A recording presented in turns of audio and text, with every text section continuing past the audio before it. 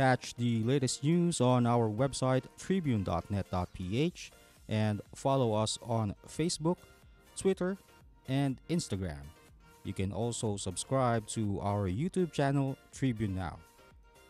The Daily Tribune is one with the nation in facing the COVID-19 crisis, and in line with this, the Daily Tribune digital edition on Press Reader is now available for free online. You can also download the Daily Tribune app on Apple Store for iOS users and Google Play for Android users to get the latest and most comprehensive news online. Daily Tribune is also inviting everyone to join its community Viber Katribu to get updates on the freshest and hottest news and entertainment stories of the day. Tarcito emoticons are also available on our community Viber. Just click on the link in this video to join. Good morning, everyone. Hello, mga katribu. I'm Tina Maralit, and this is Straight Talk, where we bring you to the front seat of the hottest discussions regarding the hottest issues in the country today without fear, without favor. And for today, we are very fortunate to be joined by two very esteemed personalities who I'm sure will engage our resource persons in a very colorful meeting of the minds. First up, she was a two-time President of the Investment House Association of the Philippines and an active member of the Financial Executives Institute of the Philippines, Management Association of the Philippines, Institute of Corporate Directors, and Philippines-Finland Security. She's also the chairman of the Multinational Investment Bank Corporation, the oldest existing independent investment house in the country. Friends, let's welcome Ms. Marilu Cristobal. Good morning, ma'am. Morning. And of course, next, he has a long list of credentials and achievements to his name, among them as consultant, capital market specialist, and as president and director of AB Capital and Investment. He also has an extensive experience in corporate finance, mergers and acquisitions, corporate banking, trust and fund management, and stock brokerage, and has actively participated in the discussions with legislators and regulators regarding various capital market-related bills such as PERA and the SPV laws. Friends, let us welcome Daily Tribune columnist, Mr. Senen Bing Matoto. Good morning, sir. Morning, Tina. So I'm very looking forward to hearing what you have in store for us today. Like I told you before we started the show, I'm very much willing to be schooled by the two of you today. So I'm going to turn it over to you now, Sir Bing and Mama Marilu. Thank you, Tina. And good morning to everybody. Thank you for listening in. And this morning, we have three great guests from the Bangko Sentral in Pilipinas who will be sharing with us some of the latest initiatives of the BSP. I'd like to introduce first off Lyn Javier. She is the Managing Director of the Policy and Specialized Supervision Subsector under the Financial Supervision Sector of BSP. She oversees the supervisory policy and data departments of the central bank, as well as the supervision of specialized areas, specifically money laundering, information technology, treasury, and trust operations. She is a UP graduate. We also have, in addition to Lyn, we have Zeno Abenoa. Zeno is Senior Director of the Department of Economic Research of the Bangko Sentral. He undertakes research activities to support the formulation of monetary and financial sector policies of the BSP. He heads a technical staff of the advisory committee. Zeno obtained his MA in economics from the University of the Philippines School of Economics and his master's in public administration in economic policy management from the Columbia University. And then finally, we have Mhel. Mhel is a director. He's in charge of technology risk and innovation supervision department. A very important area, particularly in this time of a lot of cybersecurity concerns. He's had a decade of supervisory experience in the BSP, and he has certainly seen the evolution of technology as it pertains to the banking system. Without further ado, I would like to start off the ball rolling in a straight talk conversation with our guest from the BSP. And I'd like to address this in general to all three of you, and you may feel free to respond, whoever may wish to respond. For the past week or so, we've heard BSP Governor Diokno, and by the way, we should also extend we hope that Governor Diokno is recovering from his emergency medical procedure, which apparently was necessitated by an accident over the weekend. But in any event, the governor has been, in fact, a guest speaker in quite a few events. More particularly, last week, he was our induction officer at the Phoenix. Prior to that, I thought I saw him also on another webinar where he again talked about the overall economic situation of the country. And more or less, everything that the governor has talked about has really been, how should I best put it, nice and sunny for everything going forward, notwithstanding the plight of the pandemic. So I have to really ask you the question of, apart from the fact that we are optimistic going forward this year, I would like to ask any of you to perhaps comment on what might be keeping central bank or any of your particular areas awake at night, thinking about what could sort of erupt again, another black swan event. Lyn, would you like to sort of react? Yeah. Yes. Good morning, everyone. So I'll just share our views based on our monitoring from the supervision side. So we're closely monitoring the quality of assets in the banking industry.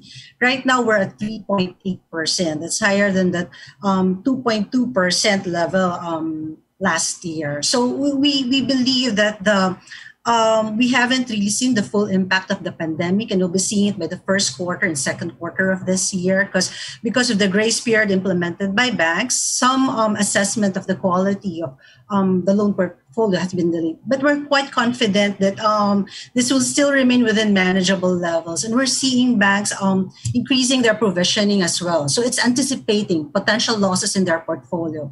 Also to mention that the banking industry entered into this crisis with capital position and liquidity position. So in addition to that, we're also quite busy pursuing some initiatives also as far as the supervision sector is concerned. For instance, we are pursuing the accelerated digitalization of the financial industry, and the BSP has also recently launched a digital payments transformation roadmap.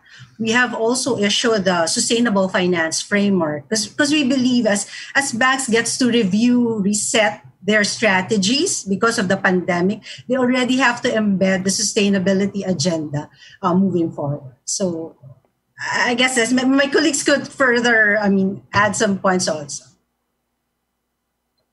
Can I make a follow-up question to your question, which is taking a more macro view, and maybe call on Zeno to respond to this? As being mentioned, the governor has taken a very positive view of the prospects of the economy in 2021, and I guess this is in sync with the expectations also of the country's economic managers. But one of the big concerns of most economists as a result of the pandemic is economic scarring, which is, longer lasting damage to economies that can be seen through sustained high unemployment rate, continuing weakness in investment, etc. And I was wondering, Sina, whether the rosier picture notwithstanding, that you think we might have some vulnerabilities, that there could be some sectors that have been or will be mortally wounded and unable to recover. Would the economic scarring be a concern for us? Yeah, okay. Thank you, Malu. Again, good morning to you and Bing, and thank you for inviting BSP to your show. This is indeed a very challenging time. Last year, we saw the economy contract after almost a decade of continued successive expansion. We saw the contraction of the economy in quite a big way. Challenges on how to recover from these economic conditions. You cited one of the concerns that we have, which is how to limit possible scarring effects, long-term effects of this contraction last year. The labor sector has been hit last year, and there are several sectors, service-related sectors like tourism, getting a bit of the large part of the shock. Remittances have slowed down, have contracted, but not by as much as was initially forecasted by analysts. And here we emphasize why we have a view of optimism on the outlook. Last year, toward the end of last year, we have seen some green shoots, possible signs that the economy could be on the mend by this year, registering positive growth. The target for this year is at least 6.5% growth for GDP. But we have seen since last year, mobility indicators show an uptick. Economic activity is beginning to go up in certain areas. If we look at high frequency indicators, the business sentiment shows some slight turnaround based on our sentiment survey. Business sentiment is on a small net positive. Household sentiment also saw a turnaround, but still it's pessimistic, but not as pessimistic as in the second or the third quarter of last year. So there are some green shoots. And the BSP is prepared to continue this accommodative monetary policy stance to support the economy, to support the recovery, and limit possible scarring effects moving forward. We want the liquidity to be ample. We want the financial sector to be effective and efficient in providing credit and support the strong bounce back of the economy. Zeno, just one follow-up question. You mentioned the accommodative monetary policy adopted by the BSP. How long can or should the BSP adopt that kind of policy? We're working on a negative real interest rate scenario, and obviously there are winners and losers in that kind of a scenario. What should we be watching out for that will signal that the BSP may be changing course? Yeah, Malu.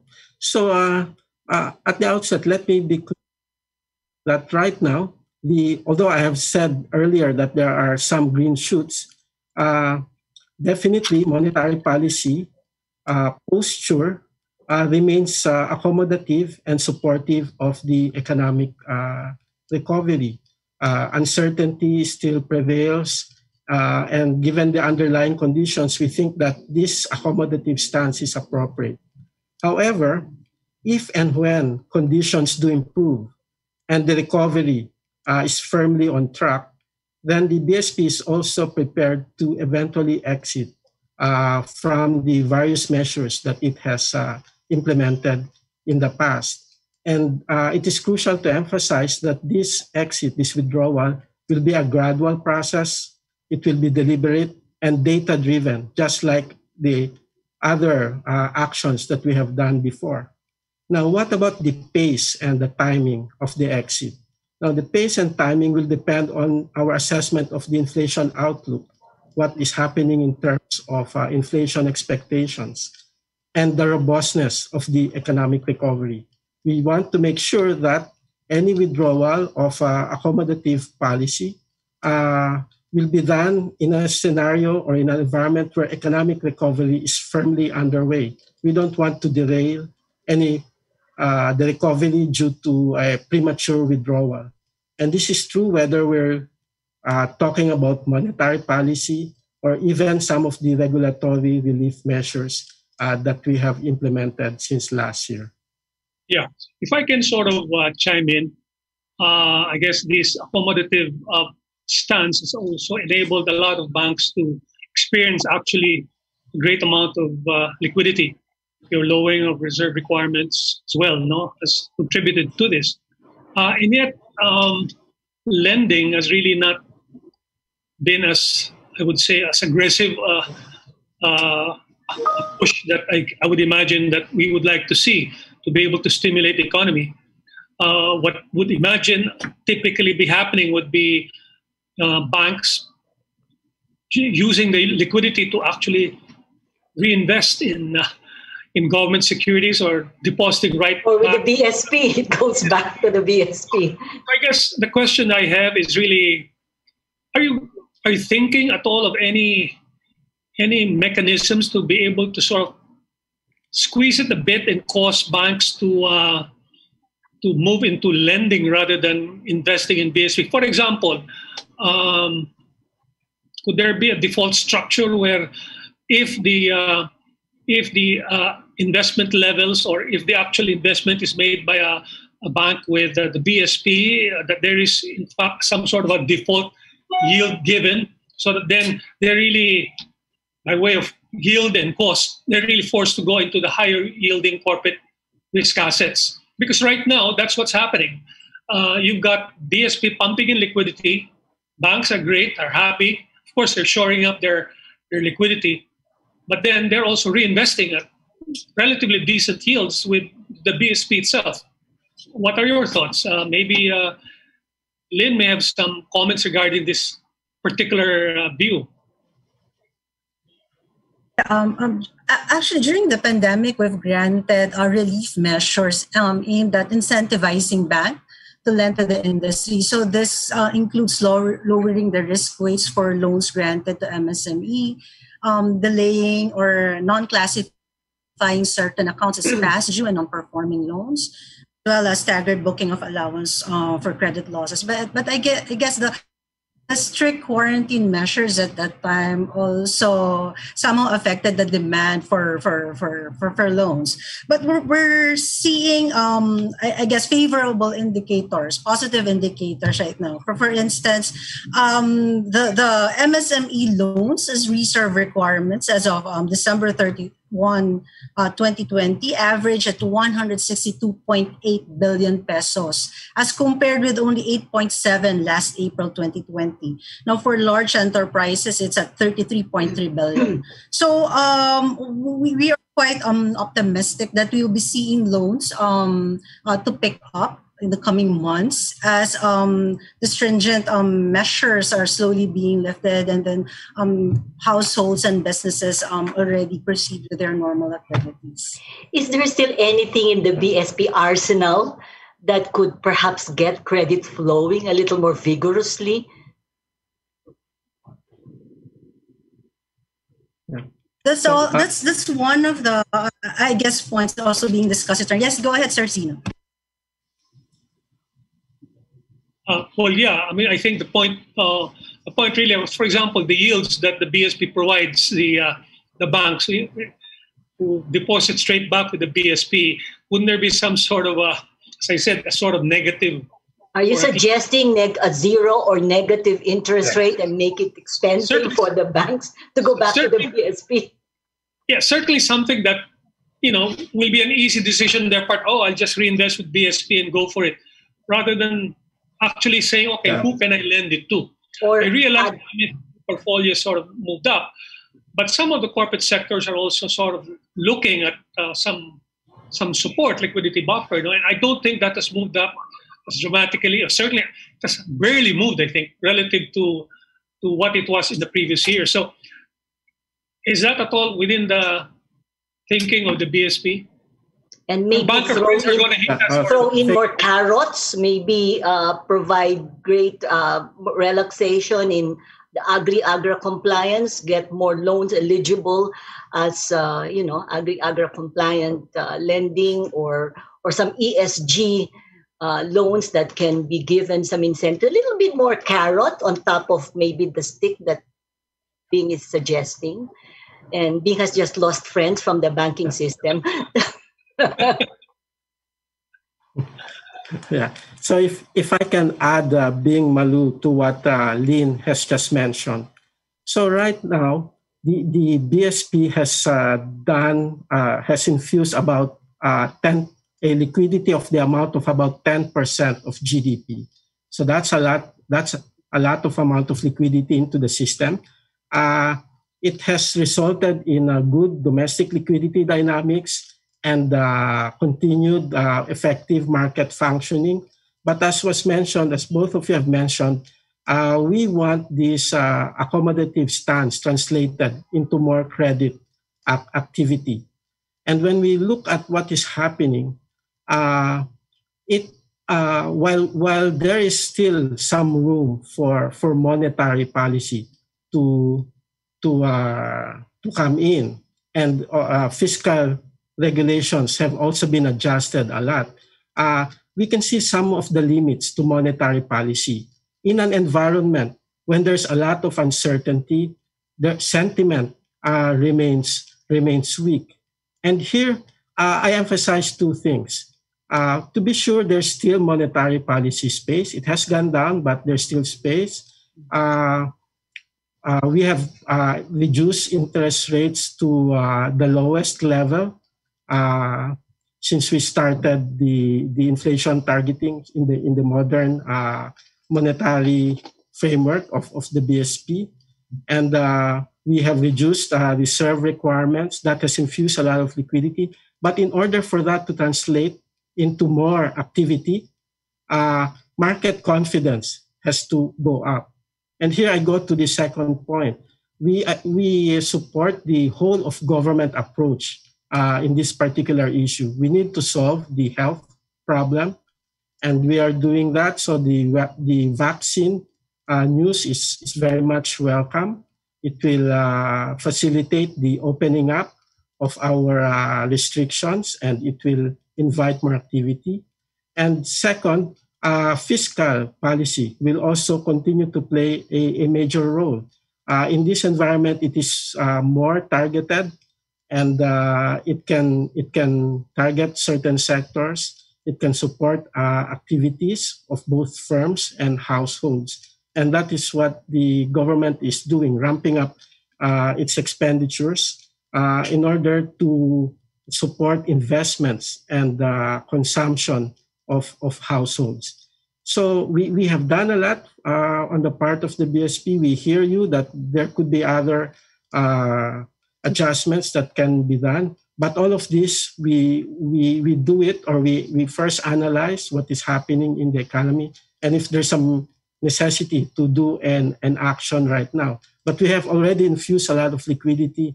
Interest rates are at a low time level, and we think the other policy levers could help increase the traction of monetary policy moving forward, even as we are prepared to act if needed moving forward.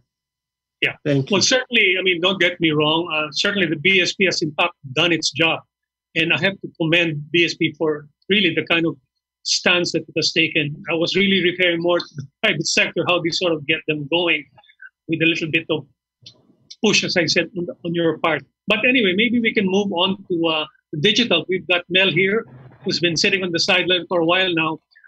There was this digital banking circular, of course, that had come out. I think, what was it, 2019?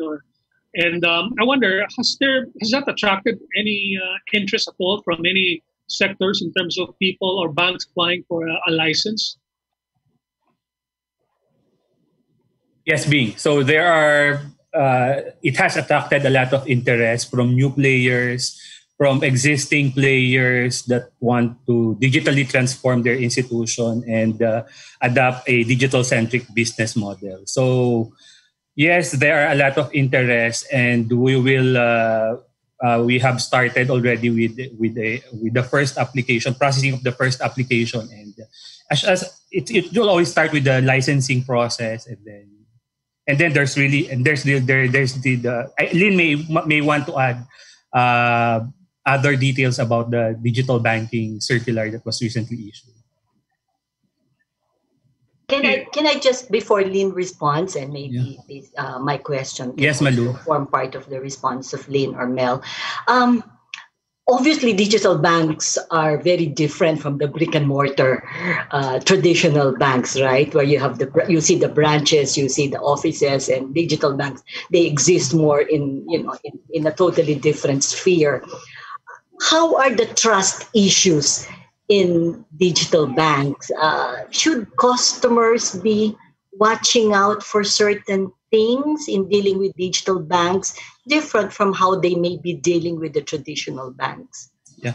So you mentioned about, the trust issue. So while there are a lot of differences, there are also a lot of similarities. So how do we ensure that there's trust in our digital banking institution? First, of course, we are prioritizing the cybersecurity posture of not only digital banks, but also existing players. We're also very particular with respect to money laundering to ensure that these institutions are not used as vehicle for money laundering. And of course, consumer protection. We need to make sure that they have consumer assistance mechanisms in place to ensure that the clients can raise their concerns, can get assistance from them.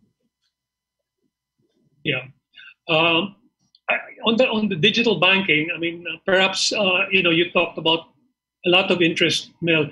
Maybe Lyn can also chime in. Is there interest also coming from some of the fintech companies that have been operating in terms of converting themselves into a digital bank?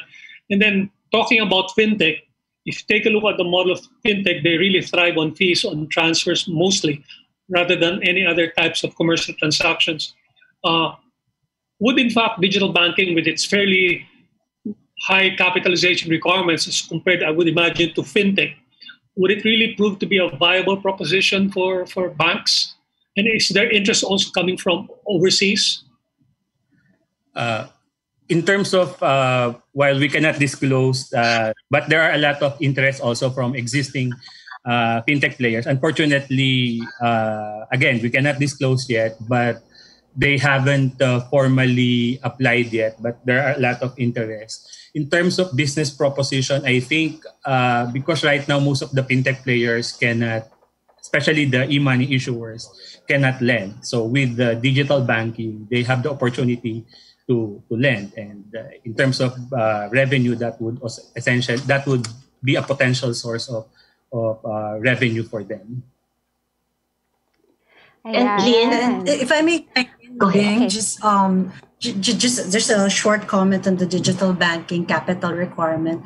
We actually set it at that level to ensure that the players in the digital banking, the digital bank applicants would have strong value proposition and strong financial position as well, because we were cognizant that the risk attendant to this business model, it's quite high, and their reach is quite massive. So we have to ensure that they have commensurate capital to address and manage this risk. Lyn, quite apart from the capitalization requirement, are there BSP regulations that are specific to digital banks that do not necessarily get applied or imposed on the traditional banks? Okay. Before sagutin ni Ms. Lyn ang tanong ni Ms. Malu, more of Straight Talk when we come back after this short break.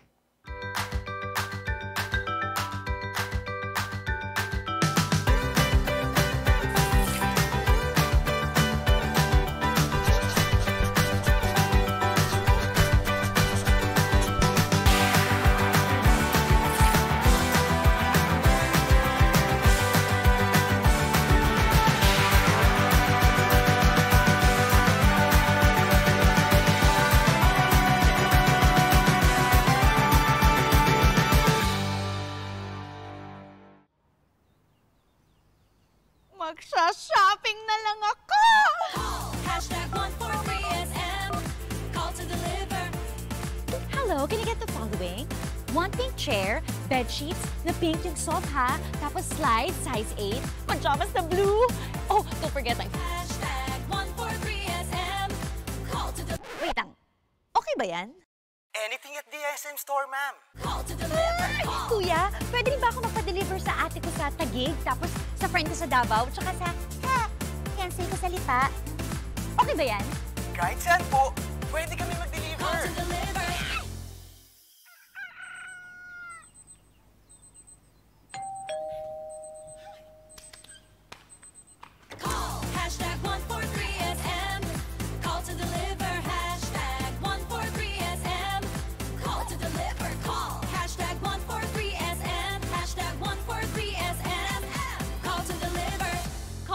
kayo.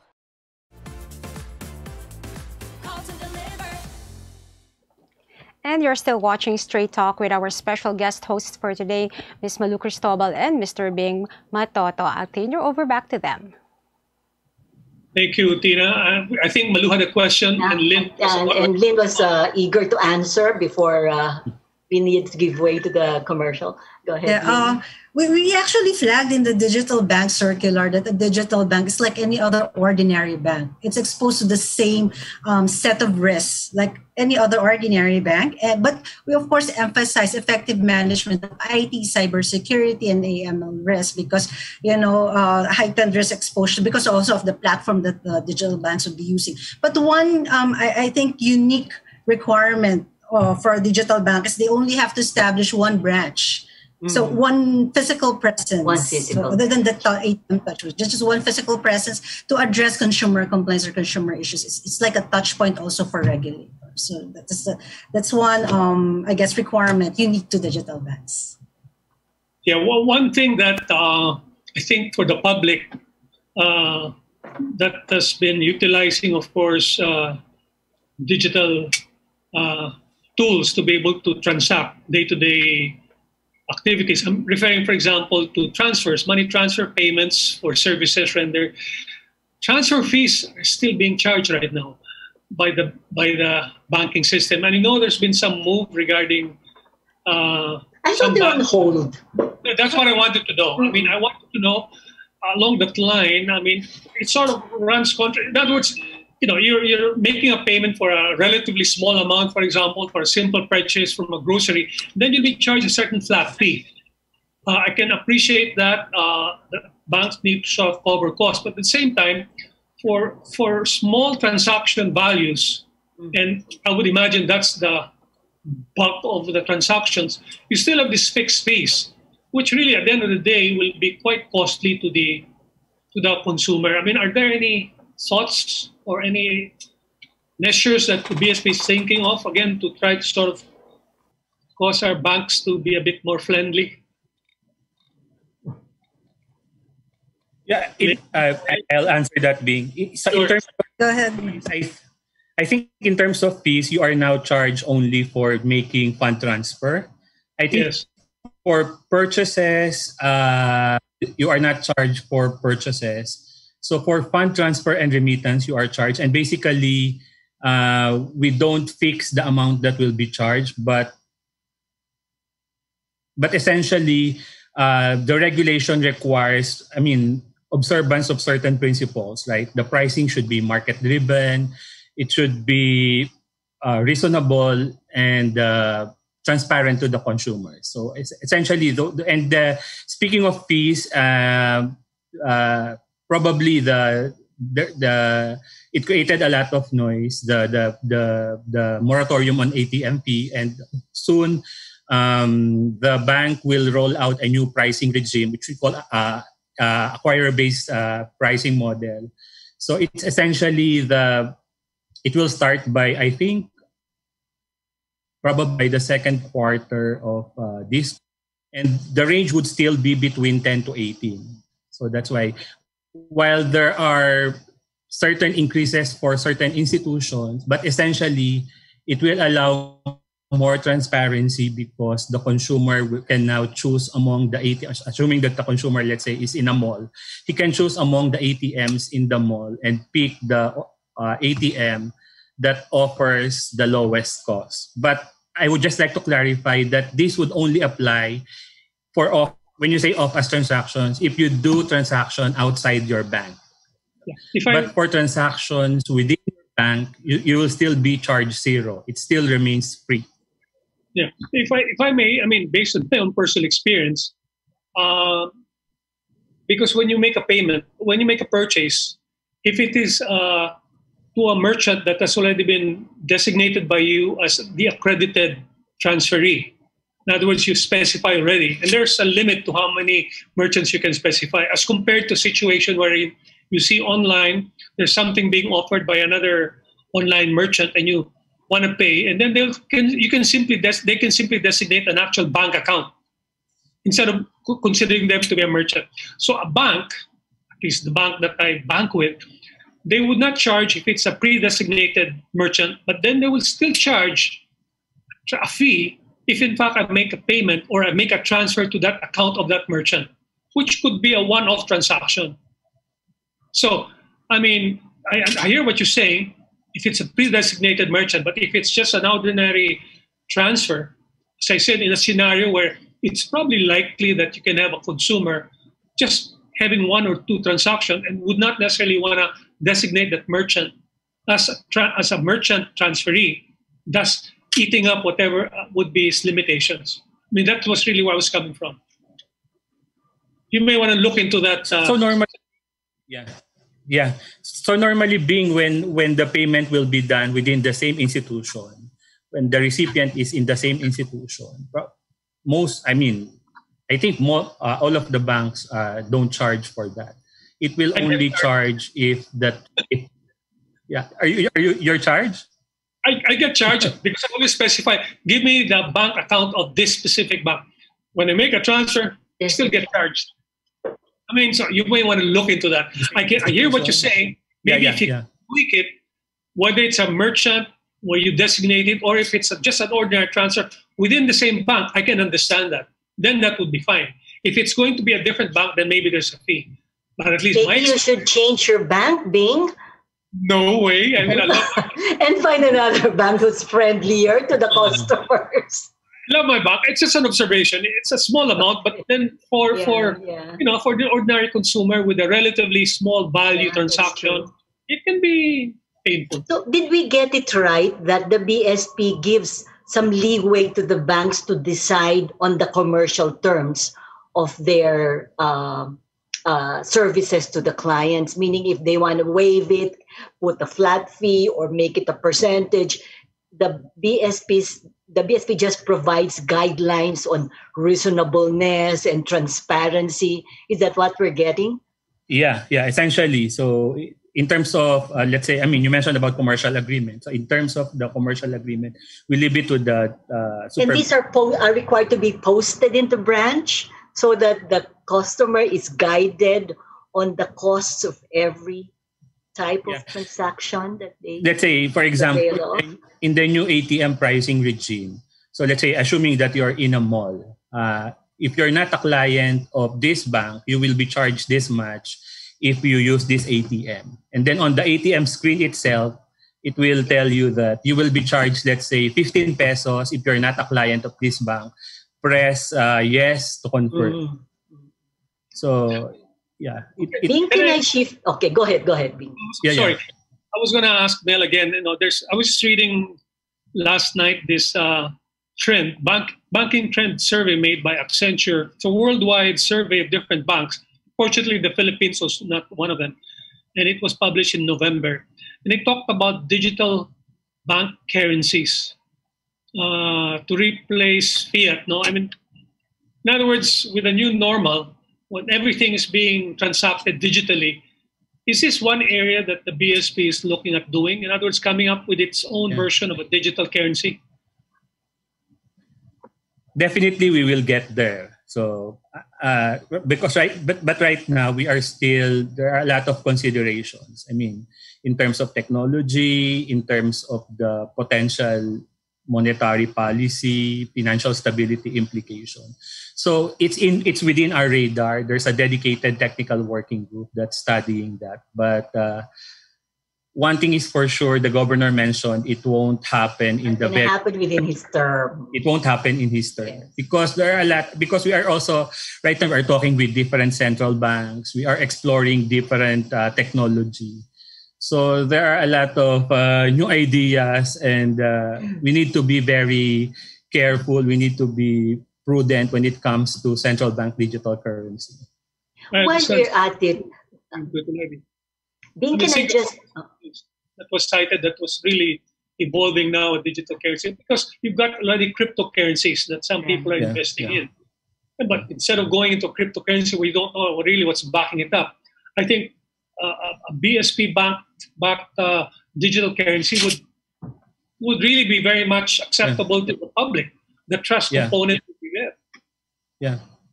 I read there was a news article not too long ago that talked about the virtual currency transactions in the country. And the figure that I read for the first 6 months of last year was about 59 billion pesos, which was 3 times the level from a year ago. From a year ago, could you, Mel? Can you tell us what sort of transactions this might be? Because there are virtual currency exchanges that use virtual currency to facilitate remittance. Mm-hmm. So there were a lot of remittance transactions that were facilitated using virtual currency. So that's primarily driven by that. And of course, there are a lot of interest because right now, Bitcoin it has yes, more than 300% increase in price from a year ago level. It's a combination really of growing interest and of course the usual remittance. VC virtual currency supported remittance transactions. If I may shift to another topic, sorry, Malu, did you have a No, go ahead. No. And I'd like to address this to Lyn.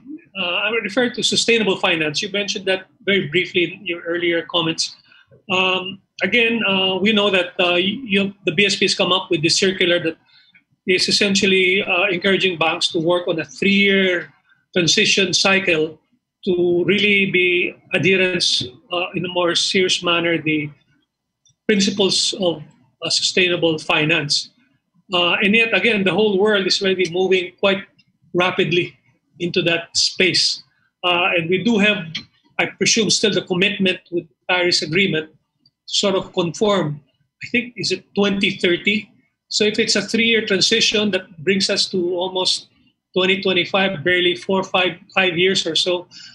And yet I would always sometimes see articles in the news talking about new power plants that are going to be coal-powered, which is very much against clean energy. The question I have really is, although the circular talks about asking banks to move into that cycle, again, talking about the carrot and the stick, it was not terribly clear what the carrots are. For example, would there be could it be used in lieu of agri-agra, or on the other hand, if it's a stick, would it be used to, say, impose higher risk ratings on loans to non-green financing that banks will now be moving into? Yeah, actually, being the sustainable finance approach of the BSP, it is divided into 3 phases. The first phase is to introduce high-level principles in sustainable finance. So that's circular number 1085, which was issued last year. So we note your observation that it's a 3-year transition period because we don't want to make it to force banks actually to quickly migrate or quickly embrace a sustainable finance agenda. Actually, because we will lose the essence of learning and knowing and fully appreciating the value of embracing the sustainability agenda. The next phase of this policy approach is to issue more granular risk management guidelines. So we're looking at risk assessment, environment scanning on their exposures to climate-related risk. The third phase, this is where the incentives would come. We actually thought that putting the incentives at the last phase will give us more ground in terms of ensuring that this will not be limited to a compliance exercise for the banking industry. So what we're looking at is also some of the incentives granted in other jurisdictions. And we are also closely coordinating with other central banks in terms of potential incentives such as lowering risk weights. But you mentioned agri-agra. This is already included in the proposed amendments of the BSP to the agri law to investments in green initiatives as alternative compliance or a form of compliance with the agri-agra requirements. But something related to it. If I may also share, we have this interagency group called the Green Force, the DOF, the Department of Energy, and all the other relevant government agencies are on board. So this would ensure alignment also of strategies and policy approaches across the country. Can I ask a somehow related question. Lyn, we understand that effective last year that the BSP has changed its rating system for supervised institutions from a CAMELS framework. You have shifted to what you call supervisory assessment framework, or SAFER. Marang yung acronym niya is SAFER. Safer, Miss Malu. To reflect the safety and soundness of the financial sounded like SAFER to me. Good that you corrected me, and so it's safer. SAFER if you get a low rating. Can you share with us the thinking behind the shift from CAMELS to SAFER, to this new framework? Well, we revised the rating framework to make it more business model centric, because different banks have different focuses and there are different drivers of income and risk. So this platform or this tool will actually allow us to do that, to be more sensitive to the risk drivers in different financial institutions. So this is financial institution agnostic. So we could apply this rating system to different financial institutions being supervised by the Bangko Sentral. Unlike in the CAMELS rating framework, the management component is actually overburdened. We charge the compliant risk, the overall assessment for IT, AMLA, and trust. They all feed into the M component. The SAFER now allows us to have more granular assessment and attribute certain weighting on depending on the driver, depending on the extent or significance of a business activity to bank's operations or a financial institution's operations. How much so of it like would be at quantitative? How much would be a quantification of the factors? Okay. All our assessments are actually backed by our financial analysis based on the prudential submitted by the BSP, as well as the results of our surveillance activities. Now, SAFER is not really that different from CAMELS. It's like looking at your living room. I mean, from this perspective, and rearranging the furniture and looking at the same space in your home. So it's just like looking at it from a different angle, emphasizing those big furniture pieces that you have. Okay. On something, I guess that's close to the hearts of Phoenix, we refer to PERA. PERA is an initiative that Phoenix was quite involved with years ago. And of course, it became law and it's been implemented, but I really don't think it has gotten off the ground. I'm sure you're aware of that. What do you think, because again, as part of the initiative now of our new president of Phoenix, Francis Lyn, he's saying that maybe we should take a look at some of the existing laws that we have in place already. I mean, even Romy Bernardo, another prominent Phoenix member, talked about looking at PERA, looking at the securitization law. You've done that already for the SPV law with, I guess, with the FIST, no? Specifically with regards to PERA, from your point of view as a BSP regulator, what do you think are the tweaks that we need to be able to have PERA more attractive and get greater traction from the public? Probably just also to share where we are at now in terms of achieving the 5 million PERA investors in 5 years. We're now in the second phase, meaning we are doing some information campaign. So it actually, there's two sides into this. It's informing also the public on the benefits of PERA and letting them know how they could invest and making things accessible from their point. I think that the digitalization initiatives of the BSP, making all financial touch points accessible through your mobile phone will help accelerate and achieve that target of 5 million PERA investors in 5 years. We also agree with the observations of the private industry that there are some laws, issues that needs to be revisited. The Retirement Act, for instance, making the retirement benefits more portability. The retirement benefits. We have the securitization law that's actually different from the FIST law. The FIST law amended the SPV Act during the Asian financial crisis that would allow the banking industry to dispose of non-performing assets. And then we also have to look into the cross-selling framework as well. Okay. Well, I just got word that perhaps we have time for one last question. Malu, would you like to do the honors? Lyn mentioned or touched on the digital initiatives of the BSP. Perhaps in a nutshell, Lyn or Mhel can share with us the digital transformation roadmap of the BSP and maybe share with us where they are and what sort of timeline they're looking at to bring them to whatever endpoint that the BSP seeks to get to. If I may start, Mel, and you could just chime in after. The digital payments transformation roadmap of the BSP, it's actually a 3-year roadmap. And we have twin objectives of achieving 50% of retail payments processed through digital means. So, and then that's the first one. The second one is for 70% of Filipino adults to have financial accounts by year 2023. We're just at 29% right now.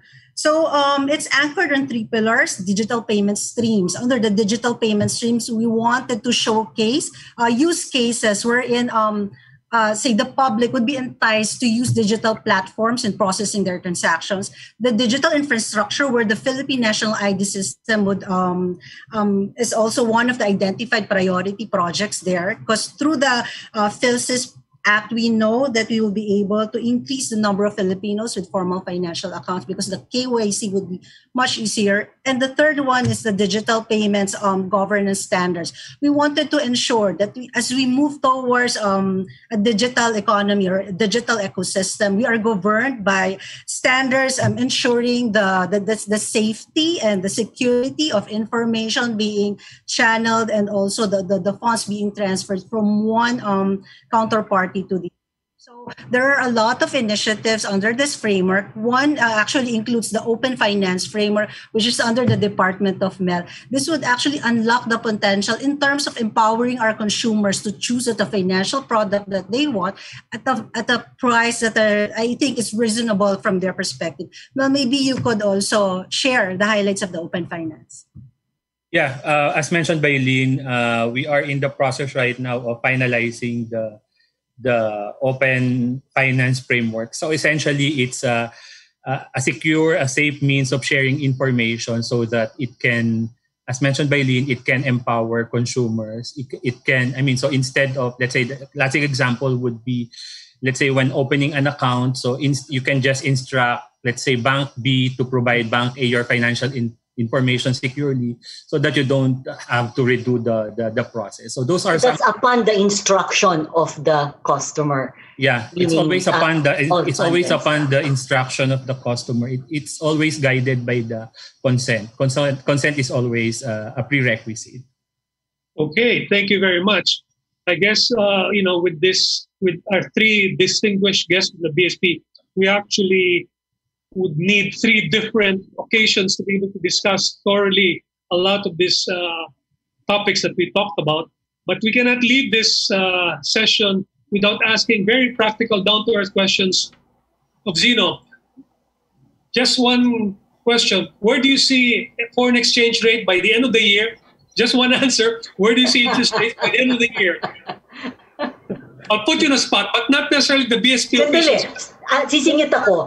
Secretary Lopez said the nice balanced valuation is 50 pesos there. So you're against that statement of the secretary. Zeno, you have the floor. Yeah. So for the BSP, the exchange. BSP, go. After the show, I can. But after the show, maybe I can share a few more things. But for us at the BSP, we think that the market-determined exchange rate has served the country very well. It acts as a shock absorber, but the BSP is prepared to put order in the market if and when there is excess volatility that is being observed. For interest rates, the BSP interest rates will be calibrated based on our analysis of what available information will be to make sure that it is appropriate to support economic recovery and achieve our inflation target, which is 2 up 4%. Okay, spoken like a true banker. No specific, direct. Thank you anyway. Baka lang lusot yung tatanong ko sa iyo. Anyway, with that, we thank you, ladies and gentlemen, for sharing with us this past hour of your time, and we hope you found this straight talk. I hope it's not too much of a straight talk, but we hope you found it meaningful and informative. With that, I would like to turn it over back to our studio host, Tina. Thank you. Thank you, Lyn and Zeno. Thank you. Thank you. Unfortunately, that's all the time we have for today. Thank you again to Ma'am Malu and Sir Bing for being our guest co-hosts for today, and to our friends from the BSP for your very insightful comments. Yeah, so that has been Straight Talk for this week. Join us again next time. Stay safe, everyone.